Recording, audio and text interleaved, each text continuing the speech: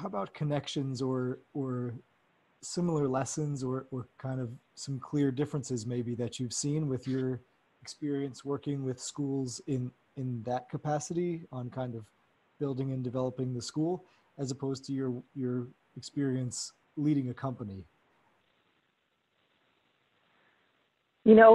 Really similar, actually.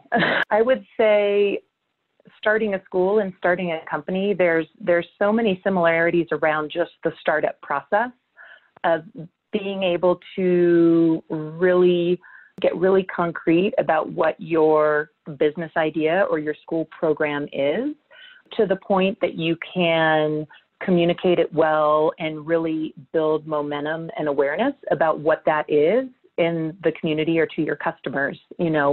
Schools are very local in a sense. So a lot of what you're doing is taking that program idea and sharing it with the families in your community to see if they're interested. When we were starting up our charter schools, we would go into the parks and do surveys. We held a lot of local information meetings, not really that different from what we do on the sales side for starting a business, constantly going to meetups and networking events, going to trade shows to meet with prospective customers. So there's a lot of similarities there on both sides. And even on the fundraising, charter schools, a lot of them do apply for grants to help with some of the startup costs. And, I even see EdTech companies today, some of them are very successful in getting grants to help with their startup operations, or they're doing some type of fundraising strategy. But I think it's very similar on both sides. And the startup, process, startup journey, it can be such a roller coaster ride, I think, regardless of industry.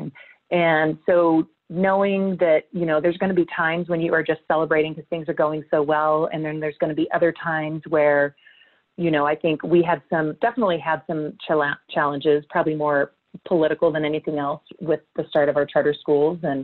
But there's challenges regardless when you're creating something and figuring out how to push through that and, reaching out to your network of supporters to kind of help you get through it, to get through the next phase. And so I think there's so many similarities when it comes to the startup side of, even business versus a school. It's pretty interesting.